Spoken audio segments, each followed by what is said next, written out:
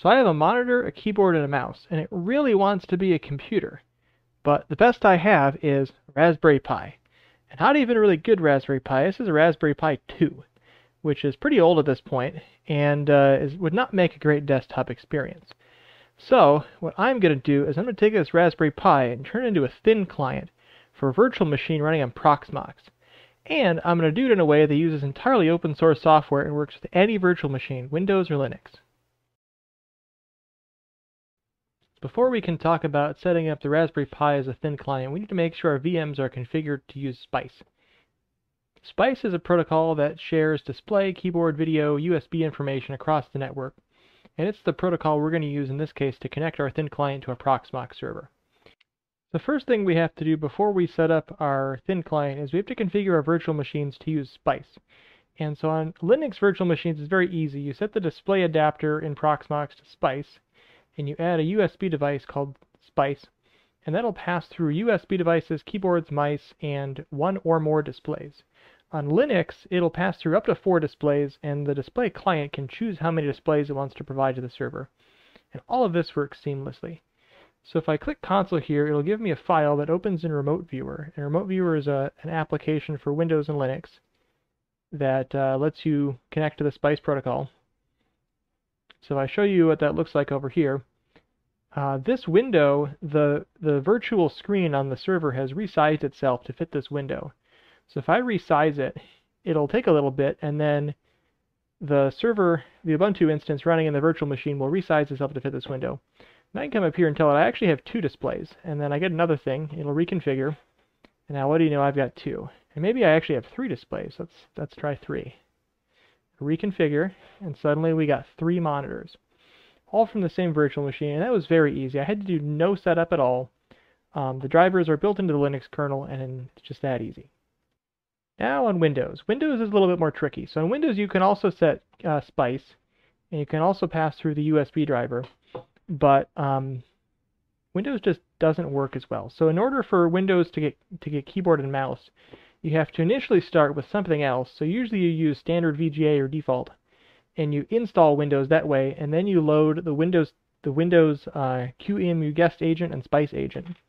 And that'll load the drivers for Windows that let it resize the display and things like that. So you have to do that first, and once you do that, then the console button does work correctly. So again, I come over here, I've got my Windows installed, but I can't tell it I have more than one display. So in Windows, I'm going to close out of this, when you select what display type you have, instead of just selecting SPICE, you have to specify dual monitor, triple monitor, quad monitor, and then it'll create 1, 2, 3, or 4 virtual graphics cards for your virtual machine, and you always have to have the same number while the machine is booted up. Now Linux, you can just select single monitor SPICE, and it'll reconfigure for multiple monitors, but with a Windows guest, you have to tell it ahead of time how many monitors you're going to pass through. So the last thing we have to set up in Proxmox before we move over to the Raspberry Pi is a user. So in the Raspberry Pi, we're going to be running a script which is going to call the Proxmox API to generate a SPICE config for us, and we run that in Remote Viewer. And in order to do that, we have to be able to authenticate to the Proxmox API. So we could just put our root password into the shell script on the Raspberry Pi and hope no one can find it. But it'd be better if we added a user, and so we're going to add a VDI user whose entire purpose is to be used to authenticate to these 2 virtual machines, and we're only going to give them permission to view the 2 virtual machines that the VDI user is intended to use. So I'm going to set this up as a Proxmox VE realm, which means that Proxmox manages the password instead of Linux. You don't really have to set any of the other parameters. So I have a user now called VDE user, and give them permissions, and they don't have any permissions. So now we need to create a role for them. So if we go to roles down here, here's all the built-in roles, and a lot of these are useful, but we want to create a role that's even more restricted, and it's just for VDI users. And the only thing it can do is view remote consoles. So in that case, the only thing we're going to give them access to is vm.consoles. They can't start and stop the VM. They can't change anything about the VM. The only thing they can do is view the console. Maybe you want to give them the ability to start and stop it, and nothing else. But we're just going to give them purely the ability to view the console and nothing else. So after we've created our role for the VDI users, we need to assign a permission. So we could create a group and assign them the permissions, or even a pool and assign them permissions, but we only have one user, so we're just going to add a user permission. So we're going to give them access to VM 105 and VM 106, well, one at a time. So we'll give them VM 106, we'll give VDI user, and the role we're going to give them is VDI user. So the only access they have is the console. We're going to do this for both VMs. So the VDI user has access to only the console and only on 105 and 106, which are our Windows and our Ubuntu virtual machines. And that way, even though we're hard coding the user's password or their API key into a shell script on the Raspberry Pi, the only thing that that user can do is view the console, which is what the Raspberry Pi needs to be able to do its job. So I did this on the physical console because I have a physical keyboard and mouse set up. If you look over here, I got this physical Raspberry Pi. So I did this in the physical console, but then I switched over to PuTTY. So what I did is I installed Raspberry Pi OS Lite, which is the server version. So it doesn't include a desktop, window manager, or X server, or anything like that. It just includes the Debian-based install. And then I ran raspi-config. And so there's a couple options here that we need to set. So you probably want to set a host name. It defaults to Raspberry Pi. It's up to you. You probably also want to change the password, but again, that's up to you. The next thing I set was auto login, and I set it to do console auto login, which means that every time the Raspberry Pi boots up, it'll automatically log in as the Pi user to a text console. And what we're going to do is we're going to set the bash RC for the Pi user to launch the remote viewer client, so that every time the Raspberry Pi boots up, it automatically jumps right into our thin client and we don't have to log in or do anything. Some other things you might want to set up include SSH. So I enabled the SSH server. It's generally a good idea to do that so you can manage it a little bit more easily. Localization, you're going to want to set the correct time zone, and if you're using wireless, you have to set the wireless country. If you don't set the time zone correctly, then minor things can be off. So that's what I did in raspi-config. Finally, we're going to do an apt update and apt upgrade just to make sure everything's up to date before we continue messing around from here.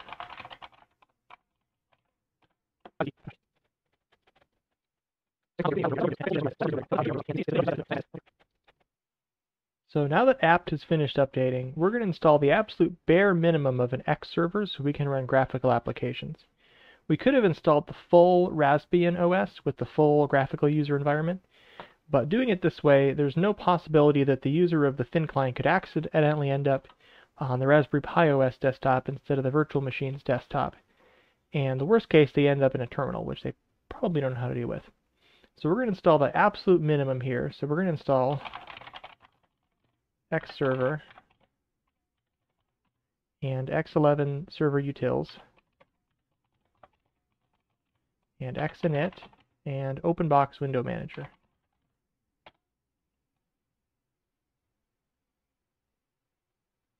And it's going to need a whole bunch of stuff, and we tell it yes, and there we go. Now we wait, because the Raspberry Pi is not the fastest computer ever built. That's the whole reason we're setting up this thin client setup. Okay, so we're done installing the X server, so now we need to install the remote viewer. So the tool we use as a Spice client is called Remote Viewer, but the package is part of VirtViewer, which is part of the Virt Manager project. So we can install VirtViewer, and that'll install Remote Viewer for us.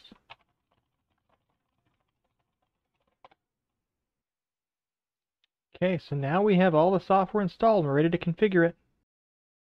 Now that we've installed all the software, we need to write a script that can do the Proxmox Spice authentication. So in order to use the Spice console from Proxmox, we have to first call the Proxmox web API with our Proxmox authentication information to get a token, and that token lets us download a configuration file for the Spice proxy, but it's only valid for a short period of time. So Proxmox has an example script for how to do this maneuver and launch remote viewer, and based on that, I wrote a much simpler script, which will be the thin client, and it's available on my website and a link in the description. So I'm going to paste it into a new file, and we're going to walk through it.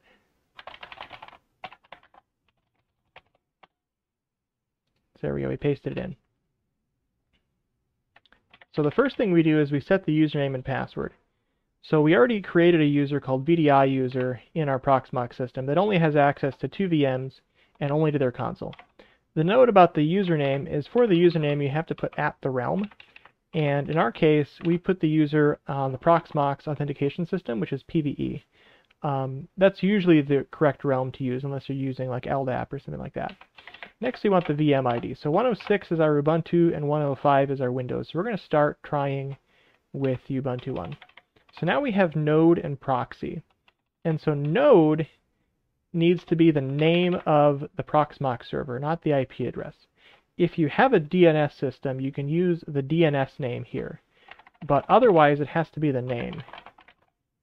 And then if you have DNS and the node equals the name, proxy can equal node. Otherwise, proxy has to be the IP address of the Proxmox server. So in this case, it's going to be that. So this is the script from Proxmox that does the authentication to the API and downloads the ticket. And then it goes and it gets the configuration file for the Spice proxy, and it saves it into a file called Spice proxy. And then we launch Remote Viewer. And we give Remote Viewer the Spice proxy file, which has all of the information needed to connect to the Spice proxy in Proxmox. And we also tell it -K, which means kiosk mode. So when Remote Viewer is called, it'll open up full screen and it won't let the user use any of the configuration built into Remote Viewer. So you can't change the displays or any of that stuff we do in Windows. And then the next option is kiosk quit. So this tells Remote Viewer what it needs to do if it loses the session. So in this case, I've set it to on disconnect. So our options are we can tell it that if it loses the session, it should keep retrying, or if it loses the session, it should quit. And because Proxmox, this authentication ticket doesn't last very long, if we lose the session, there's a good chance we have to get a new ticket. So what we're going to do here is we're going to tell it to quit. And then in the script that calls this script, we're going to tell it to keep trying over and over. So if the thin client script crashes for any reason, if it loses the connection or whatever, it's going to launch this process again of getting a new ticket and connecting again. So we're going to save it, and we're going to make it executable.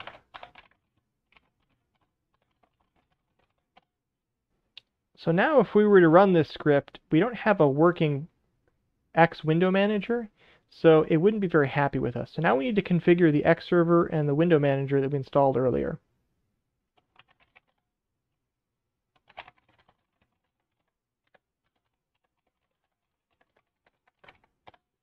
So this file is launched when the X window server starts. When the X window server starts, it launches and it calls OpenBox, which is the window manager, and it does this, which in this case, everything is commented out, so it does nothing.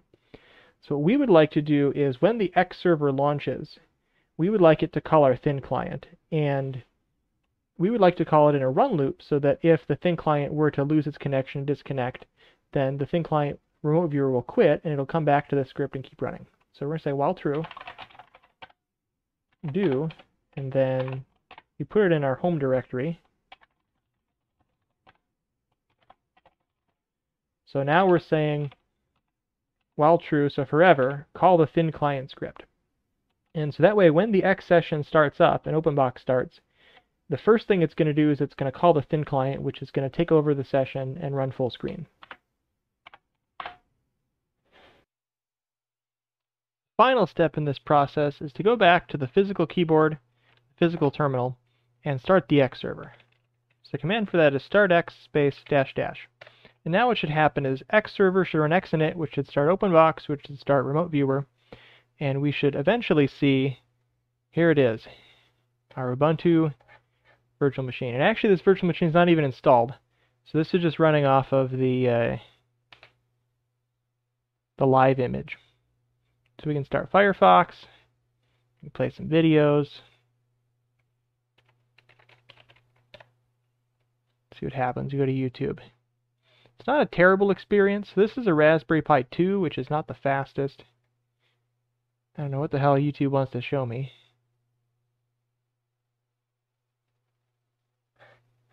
But we go to the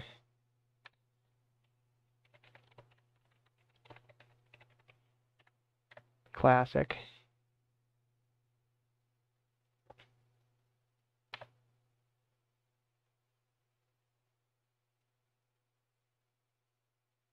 So it's not playing super smooth, but it's not the worst. If we had a better client, it would probably help.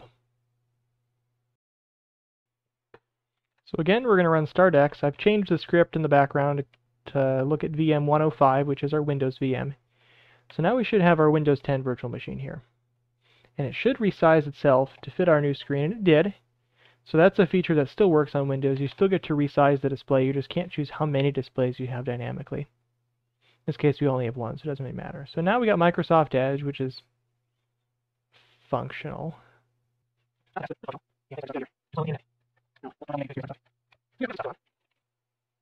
Yeah, not great.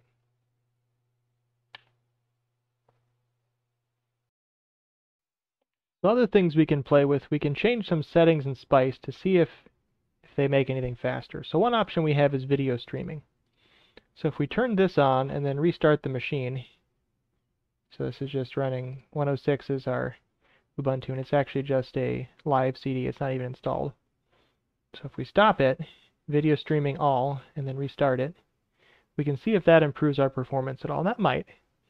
The Proxmox documentation says that it's application specific, whether or not video streaming will help. But basically what it does is if the screen image is changing a lot, it'll compress that part of the screen image into a video instead of sending it over frame by frame like it normally does.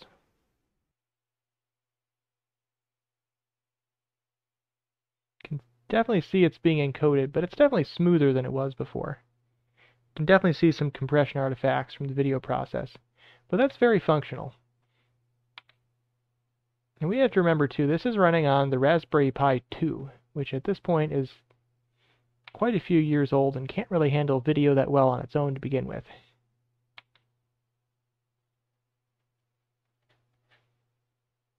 How about editing a document in LibreOffice? Is that decently responsive?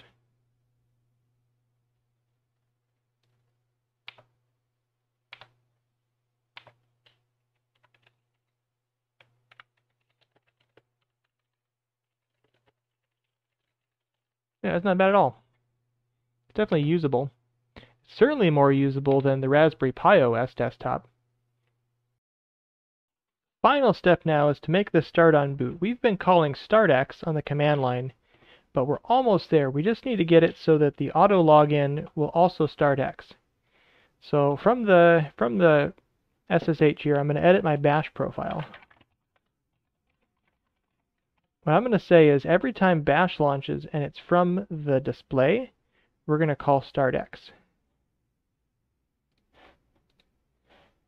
So basically what this command does is it says every time we log in as the user Pi with the bash shell, the bash profile runs, and that checks to see if there is a display, which means we're running from the X session, or we have the potential to be running from the X session, and if so, call startx.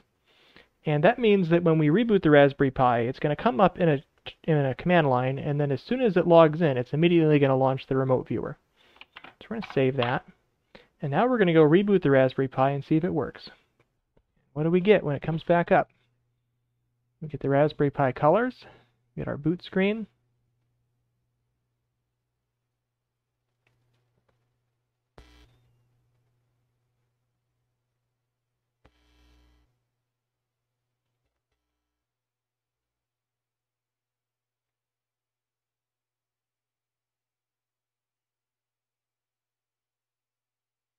Now it's jumping straight into starting the X server. We got a mouse. Almost there. Boom, we're in our Ubuntu virtual machine. So I've tested this with Windows 10 and I've tested this with Ubuntu desktop. Proxmox claims that Spice support has been built into the Linux kernel since 2011, so any Linux guest should just work out of the box perfectly. On Windows, you have to do a little bit of work to get the Spice driver and the QEMU guest agent installed, but once you do that, this works pretty great. This is definitely a workable solution if you want to use thin clients and you're using Proxmox as your virtualization environment.